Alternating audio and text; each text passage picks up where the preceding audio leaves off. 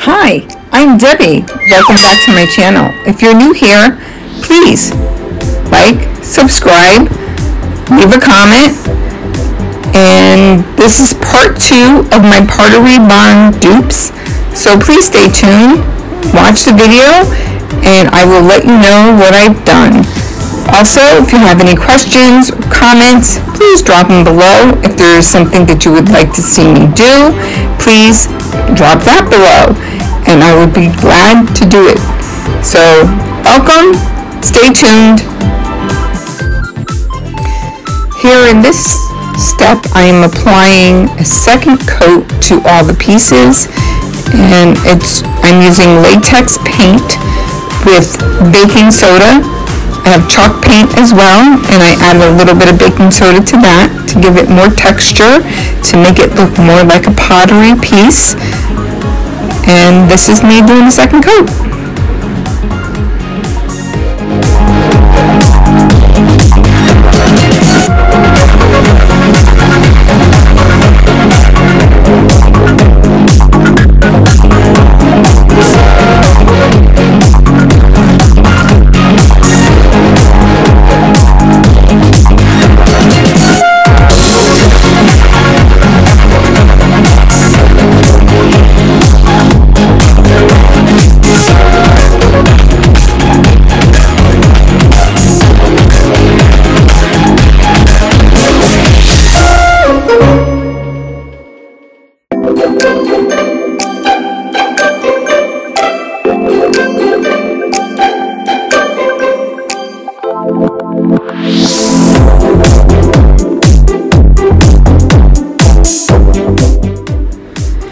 Here I am adding a third layer or a third coat of paint. This time I'm going to be taping off some pieces to add lines, to add definition. Be creative, do your own thing. I have brown, gray, white. I'm mixing paint with some baking soda to give it more texture, to make it more pottery-like. You do what you like. You can add whatever you want to it. Some people add in gold, some people add in other colors. This is just my take on it. So you do what you feel. You do what you feel is fun. Have fun with it. Do what you want.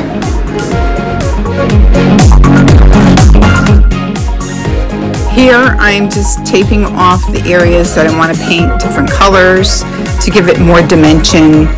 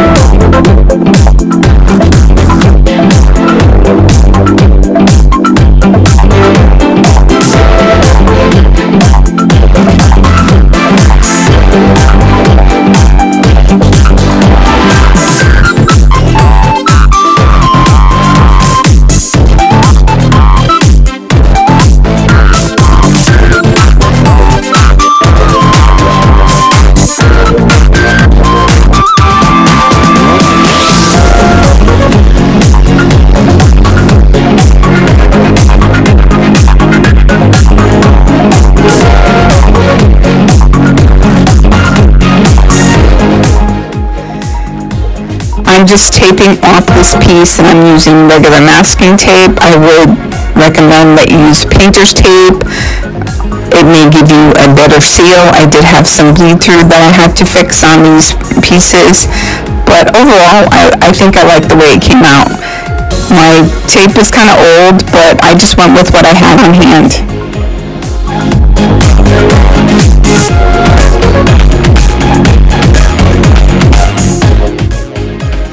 Here I am painting, and this is a tin can, and I did some gray already. Now I'm adding the brown to it, give it more dimension.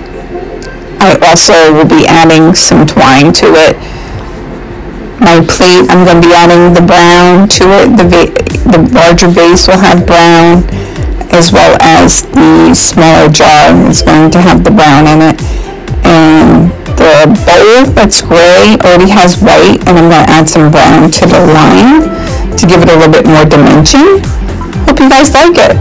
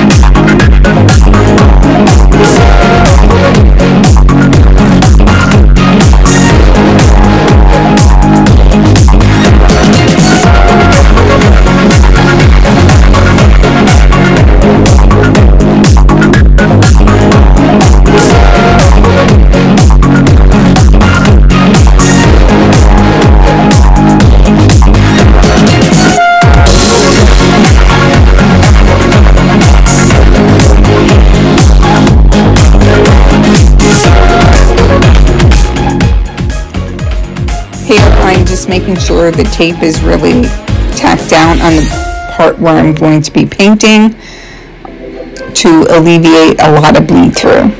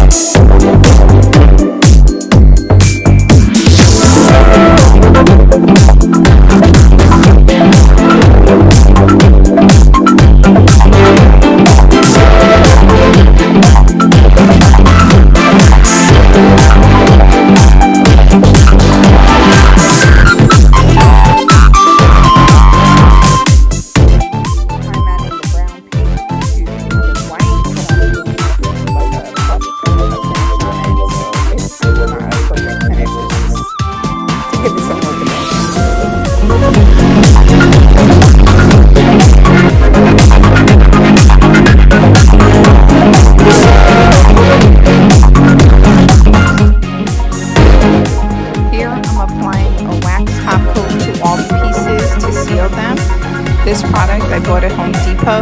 They are not sponsored, and it's a Behr product. And the paint, I bought paint samples. They were Behr. The chalk paint was Waverly, but I had chalk paint on hand and some of the other things that were already on hand.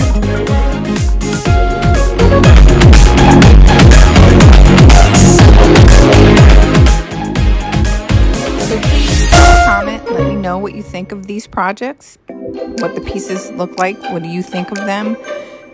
I had fun doing this, and I would love to do more.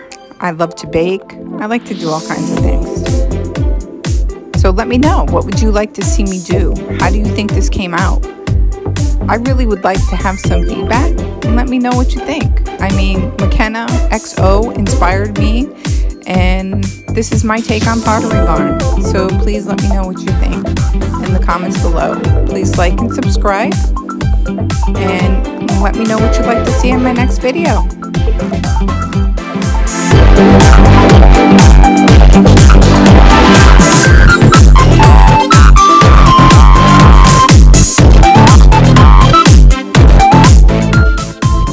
This is the final project. This is the way I set it up. I made these string of beads, and I put a little tassel. I had the twine, some dried flowers in the vases, and I just I'd like to know what you think. The beads are different colors. Yes, the beads on Pottery Barn are $100 and they're all white, but mine are multicolored. It goes with the theme of the colors that I used in my products. And my dried hydrangeas came out of my garden from last year. Just tell me what you would think. I think they came out nice. What do you think? Please drop a comment below. And so tell me what you think. Drop a comment below. Tell me what you would like to see next. Tell me if you were inspired to do something like this. And I would love to see what your projects are. So please, I'm new to this. Please give me some feedback.